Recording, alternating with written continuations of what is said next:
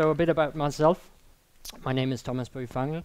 I work at a company called Luna. I've been there for about 4 years. Before that, I've been implementing distributed systems in various companies since 2004. Event sourcing wise, my experience isn't that long. We started doing event sourcing about a bit more than a year ago. Our first event source service went into production around this time last year. So we're pretty new in this space. Okay, a bit about the agenda. First, I'm going to give you a bit of context. What is Luna? I guess most of you don't know what Luna is. A bit of history, the evolution of our tech stack, which is important to understand why we chose event sourcing. Then a bit about what it takes to build a bank from scratch, primarily concerned about our tech vision. And it's this tech vision that has guided us in our implementation. And finally, we'll arrive at event sourcing, why and we chose that, and how we're doing it. A bit about some patterns we have seen emerge from our implementation. And finally, some challenges and learnings if you yourself are going to go this way. So, what is Luna? Outside of the Nordics, there's not very many who know us. We are a smartphone-only challenger bank, founded back in 2015. Meant to, we are trying to disrupt the banking industry.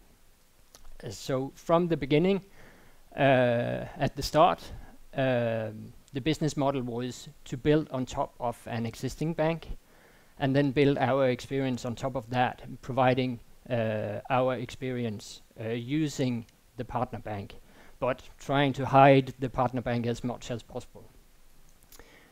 From the beginning, it's been in our DNA to deliver a best-in-class user experience and also a best-in-class support of our users. We went live in 2016, and currently we're present in Denmark, Norway, and Sweden. A few facts. Right now we are a bit more than 100 employees, of which 25%, 25, 30, around that number, are developers. We have 150,000 users who together produce more than 1 million. It's probably more like 1.5 million transactions per month. Our platform right now is made up of 100 microservices-ish. We lost count. And we are running 3 Kubernetes clusters on AWS. So that's some facts. Here's a quick view at the evolution of our platform. As so many other startups, we started with a backend in Rails. And a few Java components with integrations to our partners at the time, the beginning. The backend was running on top of Postgres, managed by AWS, and everything was deployed in AWS using static Docker Compose. So I guess a very common setup for a startup that has to do something very quickly. Since then, a lot has happened. We're right now running a microservice platform, as I said. We've broken up the monolith. That adventure started in the summer of 2016. So as you can see up there in the corner, Rails is still there. It really takes time to kill your legacy. But right now, it's the size has it's very much more slimmer than it was before, and it's actually only acting as an adapter into the Danish clearing system. We have a lot of different types of services, sort of grouped in core services and feature services and adapters to various partners delivering part of our product. We're still in Amazon, but now using Kubernetes in a GitOps style. we have a very active DevOps team who's also doing a lot of speaking about this. So we have a lot of talks about that, and we have some open source projects around GitOps, DevOps. There's some links later on. We've added Rabbit as a message broker, so all services communicate using Rabbit. All business domain events are published on Rabbit. We're still using Postgres. That's an example of what Nat talked about earlier. Sticking with some boring technology. That can actually be a very good idea when embarking on something new. Just use some technology that you feel good with. And we do with Postgres. It's well-known technology, and all services are primarily using Postgres. Okay, so a quick assessment of that platform. It has served us well. It has made our growth possible. On the good side, the microservice architecture really delivers on its promise. We get autonomy to our teams. We're running a Spotify-like squad model with autonomous squads, and they can deliver new features fast without wrecking all the other stuff. Furthermore, the standardization we've made across services and the DevOps setup gives us a very maintainable platform. The messaging part is also working very well. It's easy for services to produce events, and it's very easy for consumers to start consuming and implement new features on top of already existing events. On the bad side, messaging again, and that's because we don't have 100% delivery guarantees in the messaging due to some of the choices we've made. So once in a while, that causes some consistency errors, which isn't that good.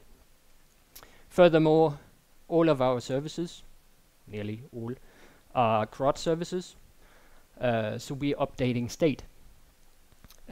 Once in a while, that causes some headaches when we have to figure out how did this user's data end up in the state, because we have updated it, so we really don't have the history of the state. Okay, so that's a bit of history, which is important to understand what I'm going to talk about now. So let's look a bit to the future. About half a year ago, in August 2019, we received our own banking license. So we're actually going to be our own bank now, a real bank. The reason for trying to get that banking license is pretty simple. It will give us the opportunity of providing a more complete banking experience to our users, but also open up a lot of new revenue streams. We are funded by investors, and at some point we should hopefully be profitable. So getting the banking license is a part of that journey. So the goal for this year is to get our new banking platform up and running, get all the existing users migrated, and offer this complete banking solutions to all the Nordics, Denmark, Sweden, Norway, and later on Finland. Right now we're in a closed beta, about 10-15 employees running on the new bank, myself included. So I've been out in Amsterdam testing my new card, which has been extremely fun. But what does it really mean to be a bank? Well, we're in the middle. To the right we have national clearing, and to the left we have a card processor. So the card processor makes it possible for our users to pay with a card, and the national clearing makes it possible to get money into your account or out of your account. Pretty simple. How hard can it be? Well, of course, it is a lot more complicated than that. And the primary reason for that is that we're dealing with people's money. So when we deal with money, there's a lot of regulation and also a lot of expectations. So ask yourself, what would you expect, or what do you expect from your bank? Well, I certainly expect my bank to be trustworthy. I also expect it to be secure, and I expect it to be correct. When we started this a bit more than a year ago, we knew we were applying for this banking license, so we started slowly thinking about what should our platform be like. So we sat down some developers, and we could all agree on this. But we dug a little deeper into this, and our conclusion was that beneath these words there's something else, or at least we think that there's another property which will enable us to get these characteristics. So that single property ended up as our tech vision, and that property is traceability at all levels. So nothing should happen without us knowing, and our system should never be in a state we cannot explain. That's what we have seen happening in the current platform. So we really want never to be in a situation where we cannot explain what happened. At the end of the talk, I'll come back to how this is actually going to deliver on the other characteristics. But first, let me dive a bit more into this traceability at all levels. So in the era of microservices, Kubernetes, and the likes, traceability has normally, or is normally understood as distributed tracing. Tools like what Open Tracing and Jaeger Zipkin can provide in the observability space. Of course, that's really important, and we also want that. We want to be able to trace across service boundaries and across asynchronous boundaries, have distributed logging which we can manage and search through. But we want our system to provide a bit more. So to us, traceability does not equal distributed tracing. We don't want this traceability to depend on developer diligence, to have the right log statements, provide the right spans for the tracing, etc. We want it to be intrinsic, something which is built into the system by design. So let me take a little detour. This code snippet, with a bit of editing, I've seen this a few times in the code bases I've worked on, and more than once a support case has ended here. Trying to figure out, well, how did that actually happen? I thought it was impossible. How did it happen? Head scratching, searching of logs, trying to figure out what happened. So let me see how many others have been in that situation.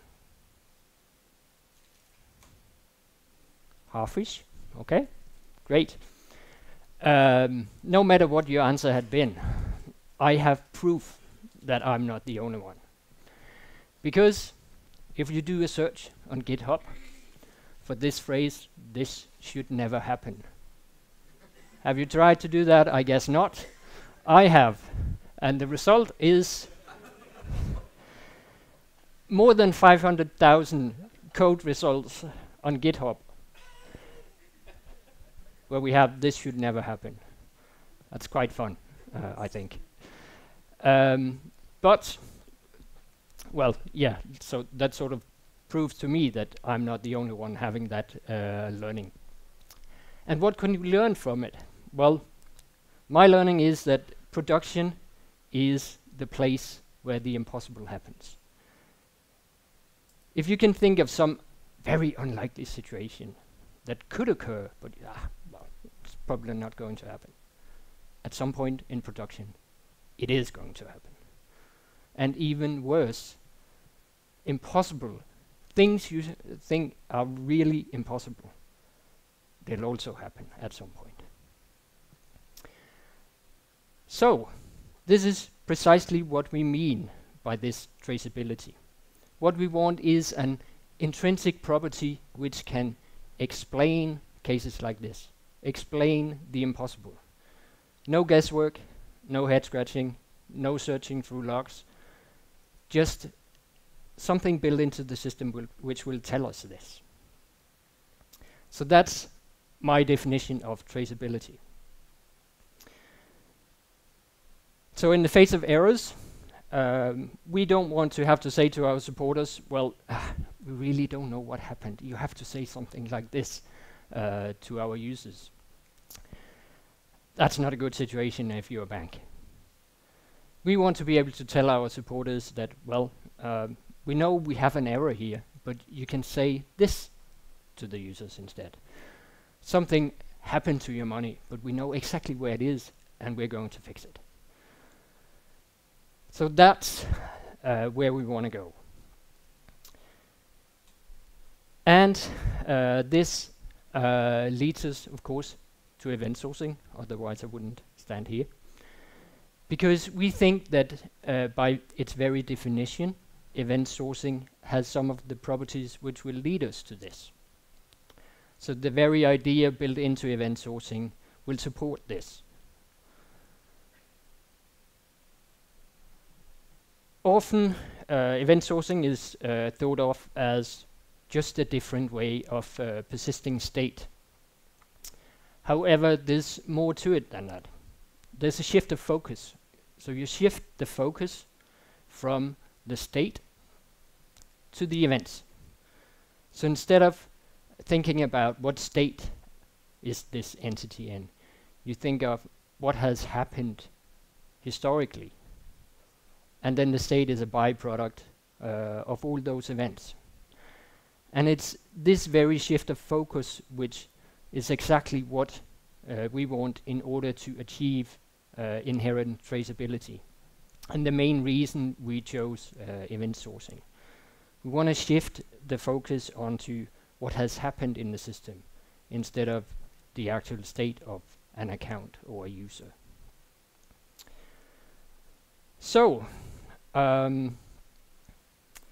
we decided on trying out event sourcing and just, well, we've already heard earlier today that event sourcing right now is in a place where we're all trying to figure out what is this, find the right words for things and agree on the terminology of the subject. So just to make sure that we're all on the same page, this slide will be a presentation of what an event-sourced component or an event-sourced service in the Luna setup, what it consists of. Some of you, it'll be pretty basic, but maybe there's also someone in here who actually takes something out of this. So, first of all, the fundamental thing is the event stream. So we store that in some storage. It has an important property. It's an ordered sequence of events representing what has happened in the system. We structure and organize our event streams around the obvious domain entities in the domain. So we could have an event stream for user, one for an account. But also, we're also using event streams to represent the act of doing a transfer or the act of paying some payment slip, something like that. So those streams are very short-lived, whereas users and accounts are long-lived event streams. The next thing is, of course, the projection. And as we just saw, for those of you who were here before, it's just a fold left over the events in the stream. Then we have the concept of an aggregate root. The aggregate root is a well-defined entity in the domain. It's technically made up of an event stream where we store all the events happening to this aggregate root, and a projection to hold the current state of the aggregate root, and then some business logic. The business logic is the write API of the aggregate root, and it protects the integrity of the entity. So it's the only way we can add events to the underlying event stream is through this business logic, the command handlers of the aggregate root. And it's pure functions, just as Jeremy showed before. This piece of code has two inputs, the command and the current state, and it can do no side effects. It can only do one of two things: either fail the command if something is not valid, you don't have money on your account, for example, or it can publish one or more events. Nothing else, no side effects, which makes it very easy to test this logic. But of course we also want to be able to do side effects. So the side affecting things is all in the handlers, the event handlers. So a handler will get an event from the event stream when a new event is added, and this is then where we can do side affecting behavior. So the side effects could be calling some external system, publishing a message, or looping into the system itself and executing a command on a different aggregate. So that's basically what our event source services are made up of. So what about the implementation? Yes, I probably didn't say it, but we've ended up being primarily a Go shop. We started our microservices in TypeScript with Node, but now everything new is written in Go. In Goland, we did a sort of looked around for event sourcing libraries in Go. There's a few, but none of them are maintained by more than one or two developers. So we actually ended up writing our own library. Actually, we did it twice because the first version wasn't really what we wanted it to be, so we did it over again. We are planning on open sourcing that. It's not completely ready for the rest of the world yet, but hopefully later this year we'll open source it. We chose another choice of boring technology, just stick with Postgres. So we're just using Postgres as a JSON storage. The content of the events is just a JSON blob, and then there's the sequence number and a timestamp and ID of the event. That's everything we need. Then we're using in-memory views for the aggregate roots, and SQL back views will come later, hopefully this month. So this is very, very new. All I'm going to say for the rest of the talk is just out of development. So in 2 months, we have maybe changed to something different. And now, just to be able to actually show some code, I had hoped that we had already open sourced Apogee at this point. Well, didn't happen, so the only way I can show you some code is on slides. So this is taken from an example which is in the library itself. The top part here is it's a to-do list example, a very simple example where we have a to-do list and we can add items to it, and we can check items and archive items. So a bit more complicated than the light bulb, but not much. So the top part is the state, defining the current state of the aggregate root. It only has two properties, a timestamp when it was created, and then a map of the items and the item state. It only contains just enough to be able to determine the action. When we get a command, we should be able to determine is this a valid action or not. Then here's an example of an event, just a struct. So an item has been checked. It happened at some time, and then an ID of the item.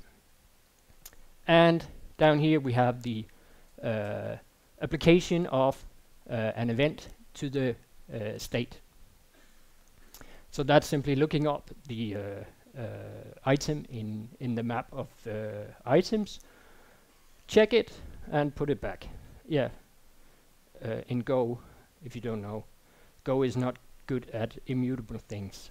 So you have to get used to that. This is mutable. So it's not like in F# as we saw before. That's what we really like to do, but you have to code around it in Go. And here's then a command handler. So all the command handlers are defined as methods on the state. So we get the parameters is the command, and we have the current state. So the Apogee library will take care of loading the state when you call this. So you get the state at this point in time, and the sequence number that the state corresponds to is then also encoded in the unit of work up there. So the unit of work functions as the transaction in the event sourcing system. So we do some checks. If it's an empty item ID, we fail. Look up the item in the current list of items. If we can't find it, well, then we also fail with a specific failure code. If the state is already checked, well, nothing to do, just return. Else, we publish a new event. Very much like what we saw in the talk before. Yeah, so that gives you an impression of what this our library is, and hopefully later this year you can actually use it if anyone is interested. So that was the code I was going to show today.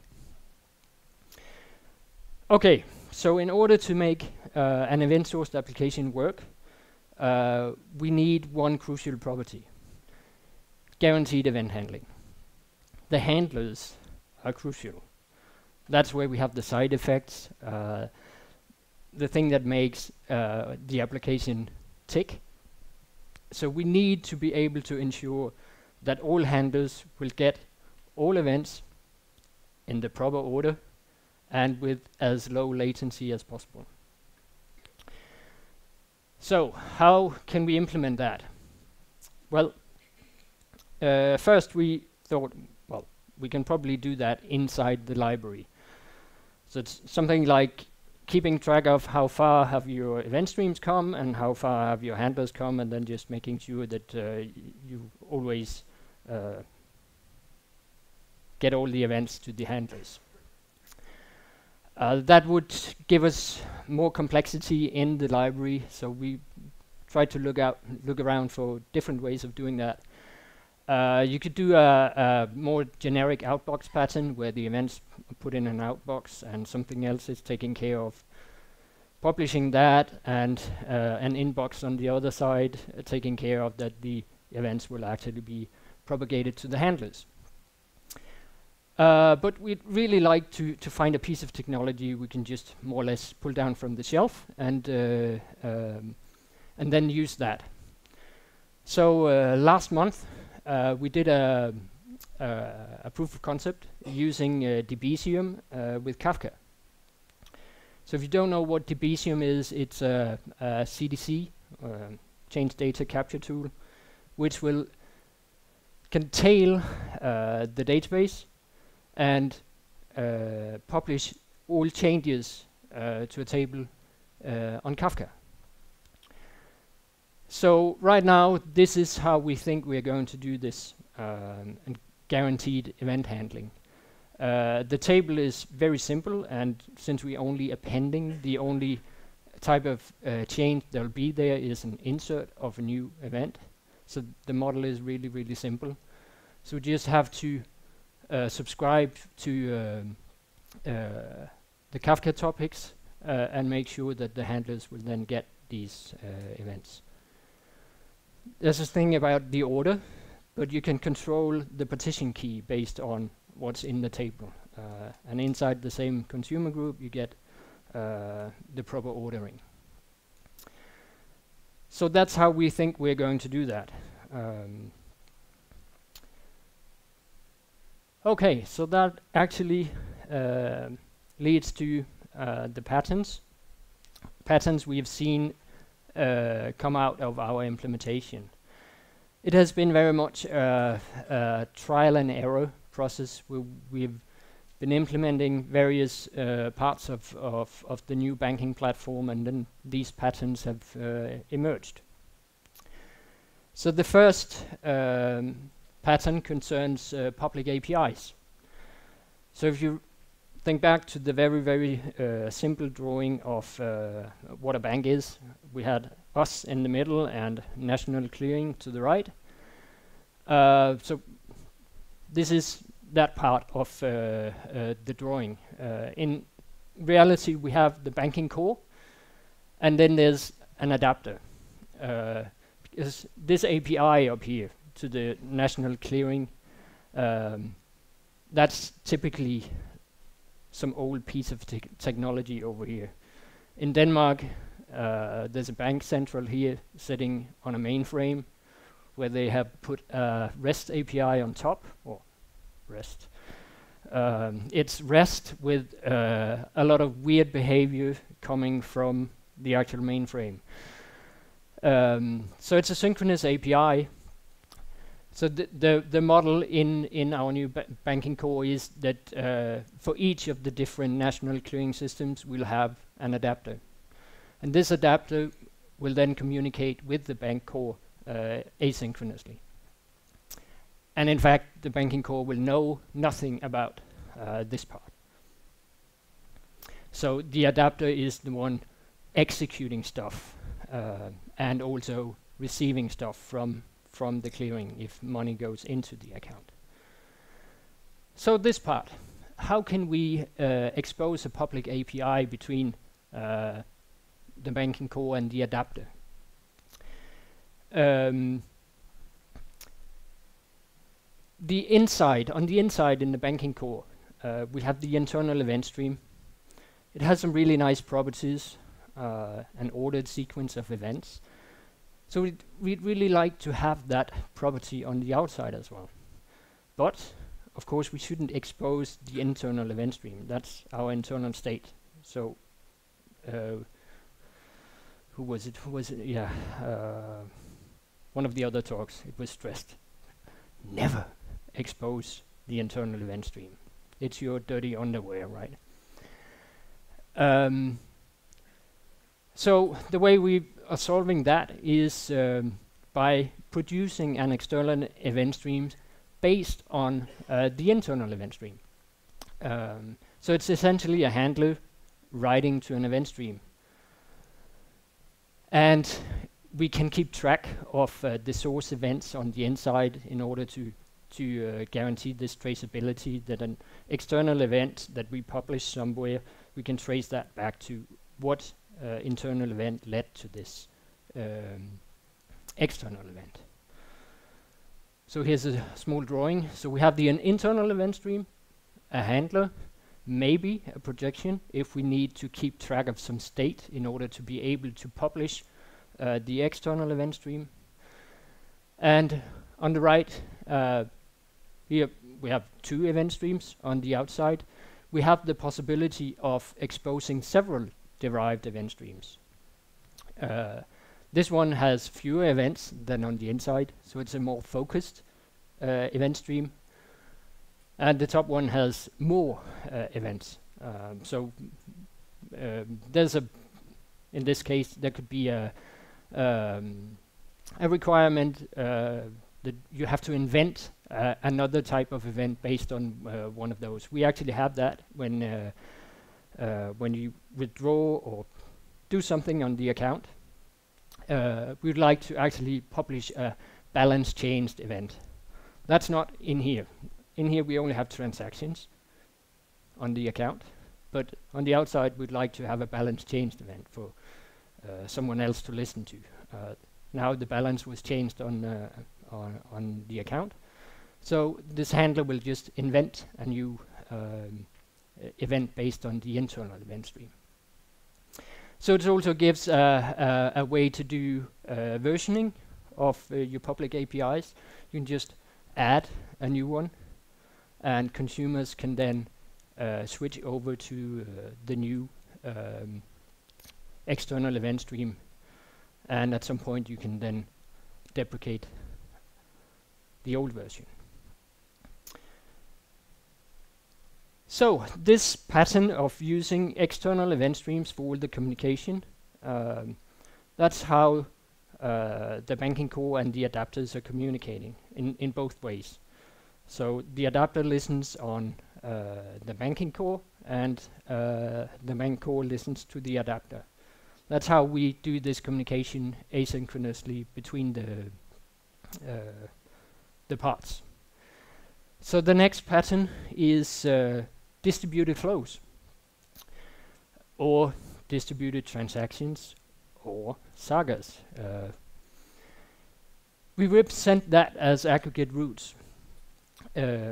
Actually, the aggregate routes here are used to represent a state machine, where the state represents how far we have come in this process of doing some distributed flow. The state of the aggregate route determines which action handlers should take, and of course all side effects are in the handlers. And as I said, we're using the public event streams as API. So here's a quite elaborate example. And this is actually how we have implemented transfers.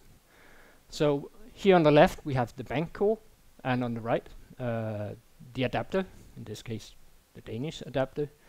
Inside the bank core we have the account, long-lived aggregate route, and up here there's a transfer aggregate route representing the act of doing this transfer.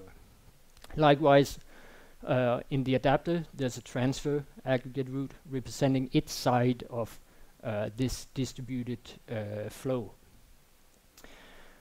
So a request comes in from the user, which will be validated on the account, and let's say it's valid.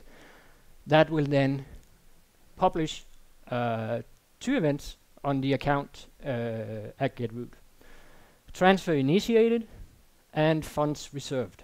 So we do a reservation of the money you want to pull out of the account, so you cannot use that money for anything else from that point on. Up here we then have that handler, which will get this event and cause an action on a command on the transfer aggregate to initiate this transfer. So now we get an initiated event on the transfer aggregate inside the bank, core. And another handler will grab this event, publish an external event on the external event stream. It's not included here in order not to clutter, but in between here there's 2 external event streams, one from the banking core and one from the adapter. So after step 3 we don't get any more events on the inside, but we have an event on the outside. Then in the adapter, a consumer will get this event, cause a command on the transfer aggregate inside the adapter. Now we have this initiated. A handler will get this event based on the state of the transfer aggregate. It will do whatever it must do in that case, which is of course try to do this transfer in the clearing. So let's say that times out. So the request timed out. We really don't know what we should do, but we store that results in an event timed out on the transfer aggregate. That event will then reach the handler again, and the behavior when the state is timed out is, of course, to retry. So it'll retry the action again, and let's say it succeeds this time, then a succeeded event is added to the event stream. And now we have to go all the way back, right? So a handler here publishes a succeeded event on the outside. The consumer in the banking core consumes that event, causing a succeeded event on the transfer aggregate inside the banking core. And finally, this handler will then handle that event and execute the transfer completed command on the account aggregate. This will then give rise to a transfer completed. Then we'll remove the reservation because now the money shouldn't be reserved anymore, but instead there's a transaction created event. And this will then propagate up to, outside of the picture here, we have a transfer service actually handling the request from the app. So it'll get that event and the action is then completed in the app. Yeah, this slide is only there for completeness afterwards. We have all the numbers and all the events. Okay, so some key takeaways. Again, guaranteed event handling is extremely important. If that fails, then the process stops. So down the line, we have to have some metrics on that to be alerted if something goes wrong. It's extremely important for us to get that done. But we get maximum traceability. All that goes on as part of that transfer is recorded as events in the various aggregates taking part of the flow.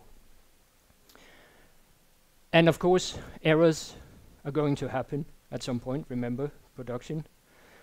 But we can see those errors directly in the aggregates.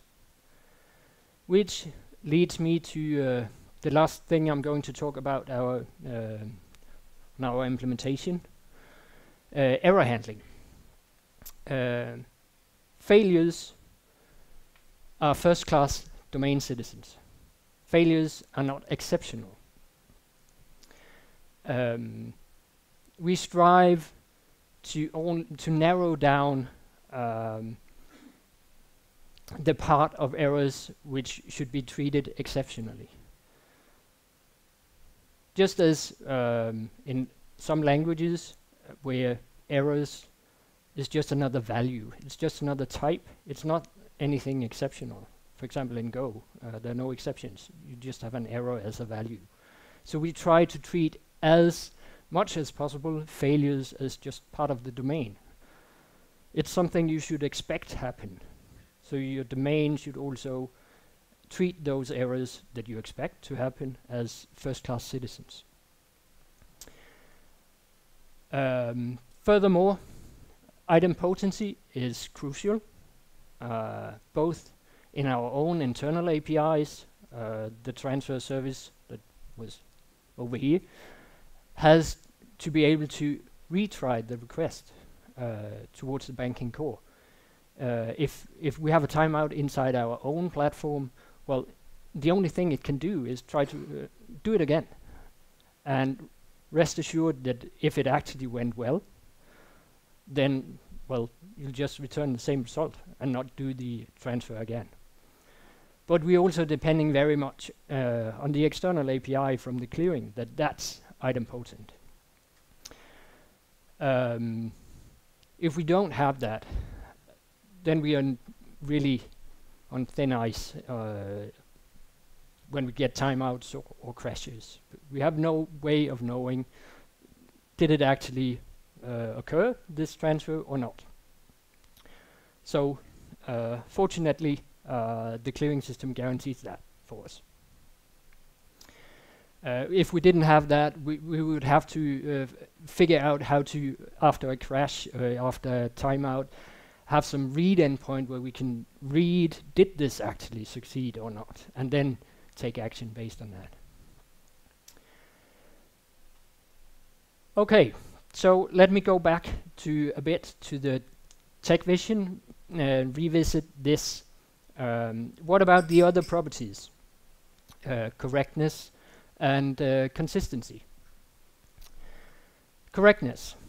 I hope you'll agree with me that 100% correctness is impossible. So, what can we do? We can do our best, test our software as much as possible, but even though we test, we'll make mistakes. So, what we think is that, well, if you can understand your errors, then you can also fix them. If you don't understand what has been going on, then the chance of correcting it is a lot less. So that's how we think that this inherent traceability will enable us to eventually get to a correct system, one error at a time. So if we can understand the errors when they happen, we can fix them in the system, fix the data, do whatever is needed in order to fix it, go back to our code, make a test, and fix the code. So that's what we mean by traceability leading us to correctness. And furthermore, in event sourcing, error correction is not different from what you do all the time. The only way you can fix an error in event sourcing is by putting another event on the event stream. So compared to the CRUD services, where fixing something in the state is doing an update, we can always go back in event sourcing. If the correcting event you put in the stream turned out to be not completely correct, well, you can just add another one, which isn't the case in a CRUD service. You might not be able to go the other way after you've done the update.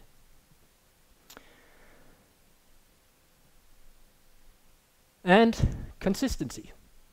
Well, this is where the ordering of the event streams is important.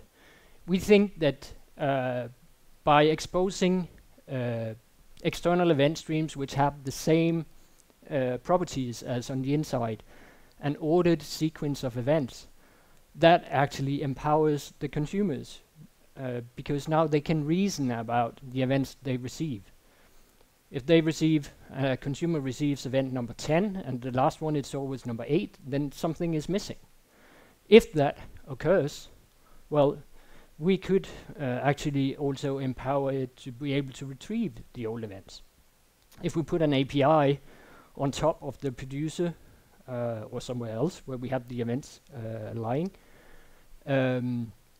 we could put an API on top of that and enable the consumers to actually retrieve whatever events it hasn't seen yet.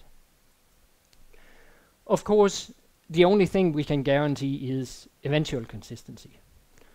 But that certainly is a lot better than what we have in the old platform, which is maybe consistent. And in the old platform, the consumers have no means of reasoning about the messages they receive, because we don't have this ordering of events.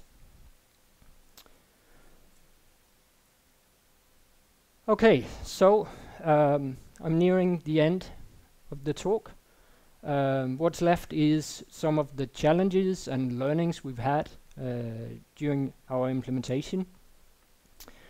First, and not very surprisingly, event sourcing is a perfect fit with DDD.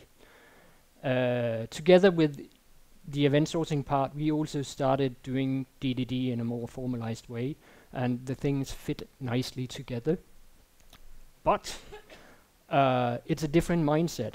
When coming from services which are CRUD services, you really have to wrap your head around this way of thinking. We didn't do DDD in the CRUD world in a formalized way. We thought about the domains made up by the microservices, but it wasn't really formalized. In the implementation of the banking core, we've tried to actually also adapt some of the practices from DDD. It can also, especially in the beginning, when you start doing this, cause some mental overflow, where you have to implement a certain thing, but you have really no idea how to do that. And you have to do a lot of searching and figuring out how to actually implement this using this tool set you have available. So you certainly have to leave room for experiments and failures. That's how we learn. Try things out, fail, and try again. Furthermore, we, at least up until now, we really think that event sourcing delivers on this promise of traceability. We went live with this closed beta about a month ago. So since then, we have actually been using the system for real, and it's such a relief to be able to look at the event stream and see, oh, that happened, oh, here's what went wrong.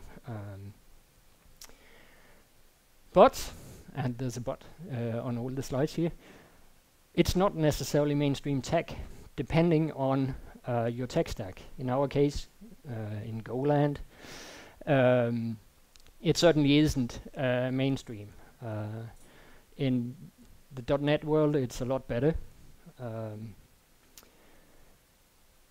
And the part about guaranteed event handling, that's a challenge. You have to figure out how to achieve that. Finally, we've also learned that there's a tremendous power in these immutable event streams combined with CQRS. But immutable data can also be a challenge in itself. What about GDPR? Fortunately, we're in the financial space, so we're actually allowed to keep a lot more data for longer periods of time than anyone else, which is nice. But we eventually have to figure out how to handle that. And if your event streams are immutable, at some point we have to look at migrations, migrating event streams, and that could be also an idea of dealing with GDPR. We have already done this, compensating events. That's the only way you can do corrections if something went wrong. So you have to implement some tools or handles to be able to do correcting events on top of your event streams. Yeah, and with that, I'm actually done. So here's a few links to our tech site. We have a blog where we try to write about what we do, and a collection of talks. I have some colleagues in the DevOps team that are really active in the community. They've been out speaking at KubeCon and other conferences. And we have some open source tools, DevOps focused right now, but that's also where Apogee will eventually have its own life. So take a look at it. My slides will be up there, if not later today, then at least tomorrow. Thank you.